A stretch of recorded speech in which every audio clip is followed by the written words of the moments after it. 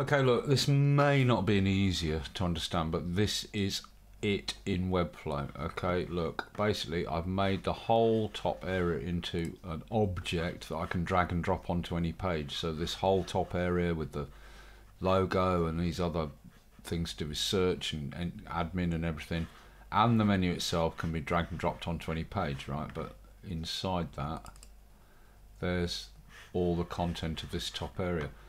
Okay, look, there's a container here which is just containing all this top guff, but then this is the menu, right? Now, I'll start off by dragging in a section, and as you know, a section is just a sort of span that spans the entire width of the browser, okay? It's just a section that can contain any part of the page and all the content inside it, and it could be dragged and moved around into any position you want vertically on the page relative to other sections, right? Okay, so start with a section. Inside it I put a regular container, okay, and the container is in its default block element, okay? Alright, and a container, as you know, is just a container. It always defaults to the width of the desktop, right, and centers. So if the browser's wider, this contains everything to the width set by desktop, and anything outside that just goes off to the edges, right? Okay, so there's a section spanning the whole page. Inside it is a regular container, and inside that I put a divide. This is a regular divide set to a block element. Now I happen to have given it a left padding of 10. That's just to push all the menu stuff slightly in a bit from the left. The main thing is this divide, which lives inside the container, which I've called the menu wrapper, it's got a position of relative, right? It doesn't have a Z index, and it's relative to itself, the default, okay? Nothing else is relevant.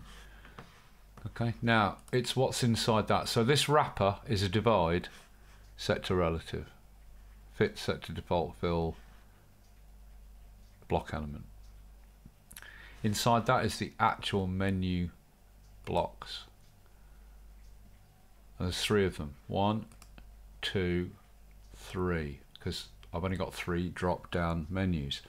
These 2 are just regular hyperlink menu items. Yeah, they just open a page when you click on them, and that's just a vertical line dividing these regular hyperlink menu items from these 3 drop down ones. So there's 3 of them, 1, 2 and 3. So what I did was I got the section, put a container in it, put a wrapper in it which spans the entire width and everything of the container it lives inside of. That wrapper, which is a regular divide, is set to relative.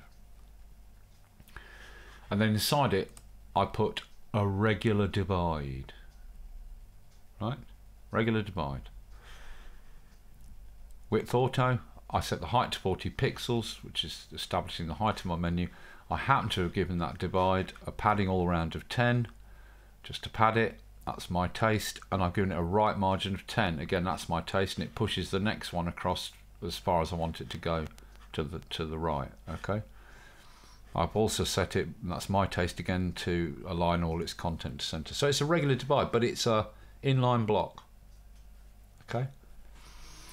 Inside that is a straightforward text with the actual title of the menu. Okay. Set to whatever font and all the rest of it. But the colour, although I've set a colour here, the colour, well, the colour's there being inherited. The colour's being inherited from the actual, I've set it to the divide, is the colour for the divide, font colour, is the same as the colour for the text. But, yeah, I don't know if that makes any difference, but whatever. But we'll see, because there's a hover thing at the end. Okay, so that's all it is. I made the first menu block, right, inside the wrapper, which is inside the container. Okay, and that's a simple divide set to inline block. And inside it is simple text with the actual title of that menu block. All right, and I called that block 1A. Then I copied it and pasted it, right? Changed the text to be the title of the next menu item and called it 2A. Then I copied and pasted that and made a third one, changed the title of the text, just retyped what I wanted it to be called and called that 3A. So I had 3 of them, 1A, 2A and 3A. Then what I did is I got 1A and I copied it and pasted it underneath itself. I pasted the copy of 1A underneath itself and called it 1B. So 1A, I made a copy of it, pasted it underneath. It's identical to 1A, it's the same text, exactly the same position, but it's called 1B and it is hidden. Then I did the same with number 2A. I copied it, pasted that copy of itself underneath itself. It's identical text, identical position, everything. Called it 2B and it's hidden. And the same with 3A. I copied it, pasted it under itself. So I have an identical copy of 3A, same position, same text, called it 3B and it's hidden. So each of these has a copy that's hidden. 1A has a B copy that's hidden, 2A has a B copy that's hidden, and 3A has a B copy that's hidden. Okay, now there's 3 menu blocks in total, so there have to be 3 drop down areas. There's the first, second and third one. They're just called like content 1, drop down content 1, 2 and 3, and they're all hidden obviously by default because you don't want them visible. Now these are just regular divides, okay, but they're set to position absolute, overflow hidden. I happen to have given them a width of slightly more than 100%, 102%, so I just wanted the menu to slightly be wider than the wrapper that the menu lives in. That's me, okay. But the main thing is the drop down is a divide. Right, it's set to the regular default there, a block, with its position absolute. Now it has a Z index of 3 relative to the drop down wrapper, that divide inside the container that the whole menu lives in. Okay, you can give it whatever colour you want and blah blah blah. The height, I haven't set a height for it, the height's determined by whatever the content is. And in it you can put whatever you like. So it's a straight divide, right? There are 3 of them, 1 for each menu block that you can click on. And they're all hidden by default. Okay? And that's it, that's how it's made, okay? But it's about the interactions, and this is how it works. All the A blocks have the same interactions, or the first 3 interactions are the same for all the A blocks. So 1A, and all the interactions are on first click. When you click on 1A, it shows its content area, the drop down appears. It hides its own A block, and the third action is it shows its own B block. Okay, it's the same for 2A. These are all on first click. It shows its content area, drop down content area underneath. It hides its A state block, 2A, and shows its B state block, 2B. And it's the same with 3A. You click on it, put all these are all first click again.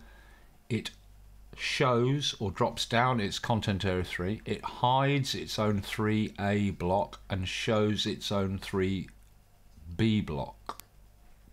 Okay, they all do that. So every single one of the A blocks, when you click on them, they show their content area, 1, 2 or 3, hide their own A block and show their own B block. But they all also do something else. 1A shows its content, hides its A block, shows its B block, shows the A block for the other 2, number 2 and 3, and hides the B block for the other 2, 2 and 3. Also hides the content in case it's open for the other 2, number 2 and 3.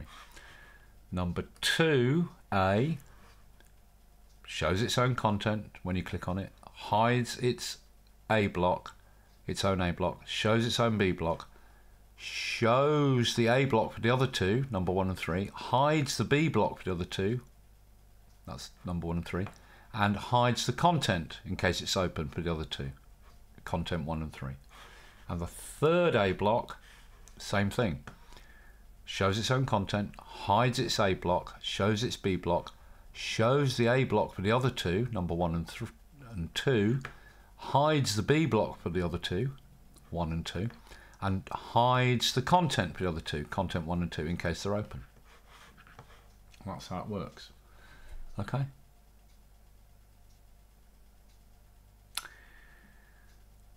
Now the B blocks have way less interactions.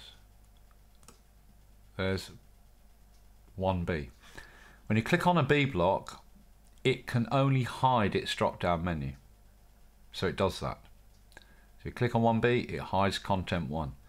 And it switches, it shows its own A block and turns itself, its B block, off.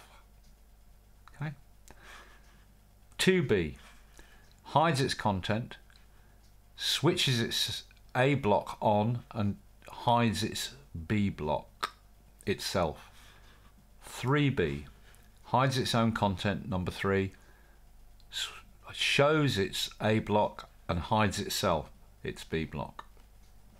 And the reason it has to be done this way is everything has to be on first click. A blocks can only open the menu. B blocks can only close their own menu. And it has to be done that way, because if you use first and second click, it wouldn't work. Like if we use first and second click, first click opens the menu, second click closes the menu. Let's say I click on this menu. Boom, fine. I first clicked on this menu, it's opened its own thing. On second click, it will close its own menu. But what if I go over and open that menu? And I want to go back and show that menu. Well, this is in it's already been first clicked. It's sitting waiting for its second click, which can only close its menu. So if I went and tried to open this menu, it wouldn't open. It would just do nothing. So it has to be done that way, right? A blocks can only open and B blocks can only close their menu. But when you click on an A block, it puts all the others into an A state ready to open their menu and closes their menus in case they're open, and switches itself to B so that when it's clicked, it closes its own menu.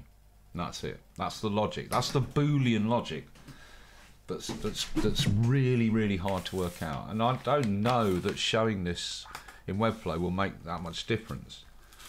It's about getting your head around that Boolean logic. I mean, look, I code database, Boolean logic database, so like I've spent years like working on these problems of if that is A, then that is on, and that is off, and that is yes, and that is no, then this will happen or that will happen, whatever, you know, that's just what it is. But it took some working out, but it has to be done that way because first and second click can't work. I mean, I tried doing it that start with and then soon ran into that problem, like, oh, hang on, I've clicked on that menu, it's been first clicked. If I click on it again, it can only close its own menu, which means you can't skip between the menus. You know, the only way first and second click can work is if you only go open, close, open, close, open, close. But what you can't do is go open, open, open, and go back to any of these two and click them to open, because they're now in, they're waiting for their second click and they can only close, so they won't open their own menu. Has to be done that way. Right. Okay, now finally, the hover thing is, you know, each of these menu blocks in A state, they got the default text color, okay, and the hover obviously happens, look, it's not when I go over the text, it's when I go over the block. So the hover is not for the text inside the block, inside the divide, it's for the divide itself. So there's the block, there's the first one, 1A, the divide, and if we look at it and we go to, there's the font color set there, which is sort of dark grey, and if I go to on hover, it's red, right? So that hover action to make the text change red is coming from the divide, and the text inherits it inside, right? Now, the other thing is, when I click on this, it's active and stays red. The other two have the hover thing. This is staying red because when I click on it, it turns off the A block and switches on its own B block. And its B block, the font color for that divide is set to red. Right. So that's how that works. Right, the last thing is the mask. I mean, you don't have to use it, but I thought it was quite cool to have a mask. When you click, everything dulls down. Right, when you turn any of them in his off, it goes back to normal. Right, so the mask is simply look, if we collapse this, like remember all of this including the menu is an object there, and the mask lives directly below it on every page, and it's hidden. Right, so that's the object with all the top stuff including the menu. So the mask sits directly below it, and the mask is a regular divide. Switch it on, it's hidden by default. It's a regular divide set to its default block. It's got a height, minimum height, maximum height of 100%, so it always will fill the entire height of the page. Position fixed, and it's got a Z index of 3 relative to the body. Right, so it will always overlay on the body. I've set the colour to black and opacity to 78%. Well, you can set it to whatever you like to dull down the background as much as you want. Right. Yeah, position fixed. I don't think any of these are active. Are they? No. Let me undo that. If it's active, it would be dark. So none of these are activated. These, it just says fixed, set fit to fill, default, and below that this is auto 0%, 0%, 0%. Okay. Is float and clear doing anything? No, that's all. No. Okay, so that's how the mask works. I mean, how the mask is built, but it's set by default to hidden. And then if you go back to the actions, right, all the A blocks, when they drop their menu down, look at the actions, the very last action is they turn the mask on. And the B blocks, the very last action on first click is they turn the mask off. And that's that. Okay. And that's how it works, man. It's I don't know if that makes any more sense, because yeah, I've shown you how it's built, but you still got to kind of get your head around that Boolean logic problem to sort of grasp it. But that's how it works anyway. Alrighty.